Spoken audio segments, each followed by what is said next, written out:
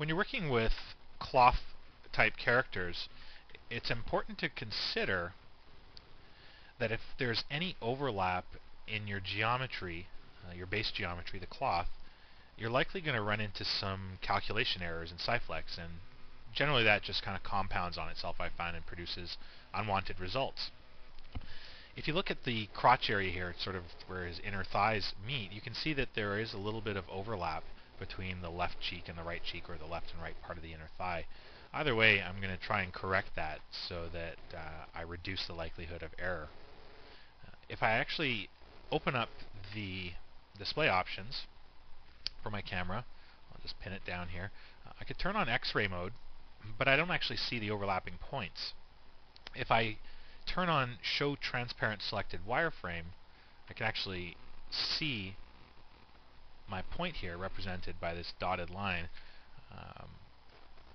I can manipulate it with the M tool, but I can't actually get at it because I'm using the overlay function on my display type, which is just allowing me to move whatever's closest to me. So I could switch to a screen mode, and at this point I can access the points.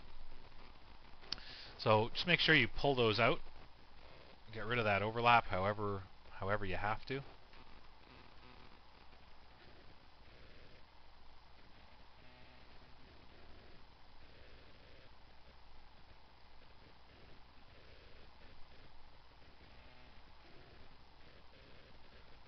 These guys here, sometimes these points can be really tricky to work with.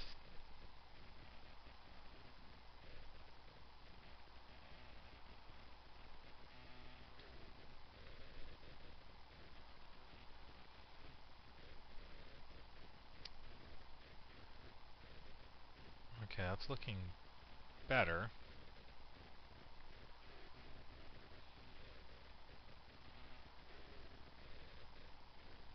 And I'll pull the thighs apart here. So there's no overlap now. And I know this will allow us to be a lot more successful. I'll try and space these guys apart as best I can as well. So do your best at this stage. Sometimes you get really dense meshes, and it's not as easy as dealing with something like this. So this isn't too bad. Either way, you're going to amass a number of move operators, in this case 36, and I'm going to want to freeze that into the modeling stack, so I'll freeze the modeling.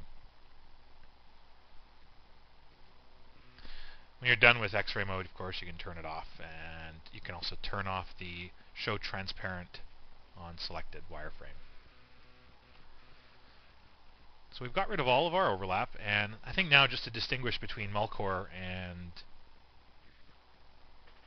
the underlying, or the cloth geometry, I'm going to want to assign a new shader to this object. I'm going to be in and out of textured mode a lot.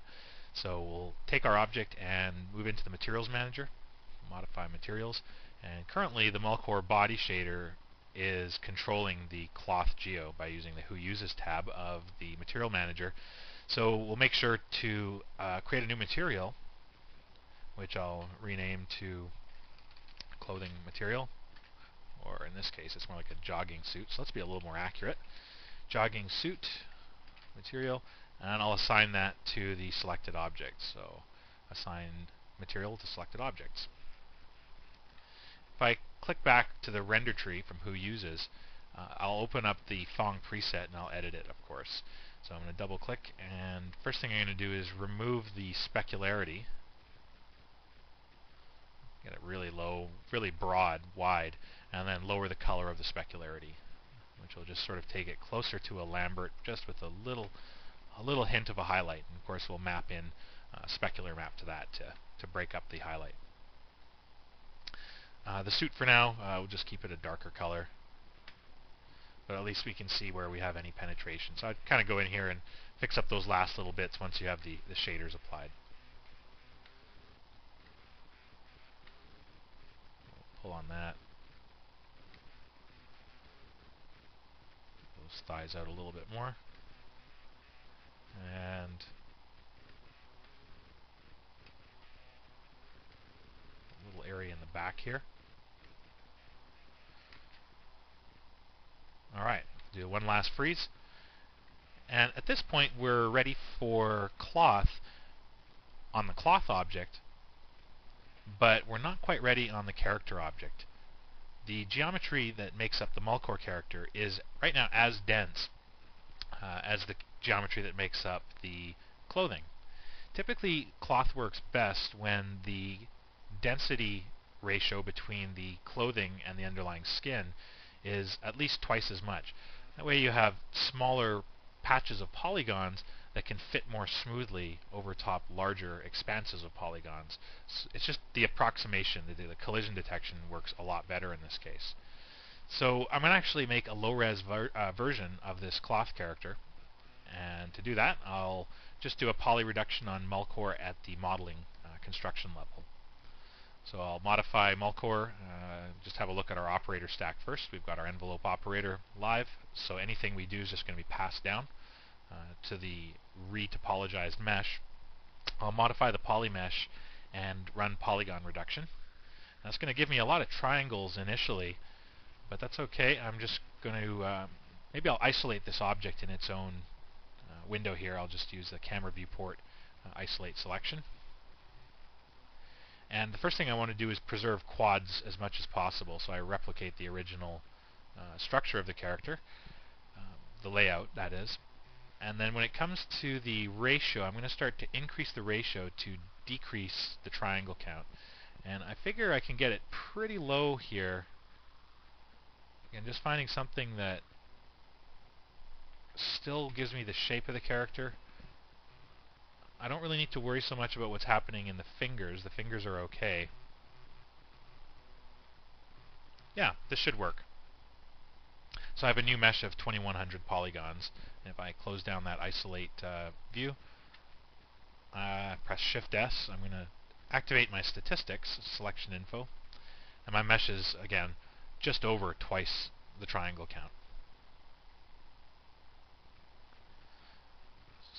So we'll freeze in at that res. I just want to bake in the information in the polygon reduction op. So I'll freeze the modeling construction stack, and if I press W to have a look at the weight map, you'll notice everything has just been translated beautifully down to this new low-res character. So I'll export this version of the character as my advanced rig, but this is our cloth model. And by reducing the poly count on this character, we actually end up allowing this for our base level character. So we'll call this our low-res starting point for cloth.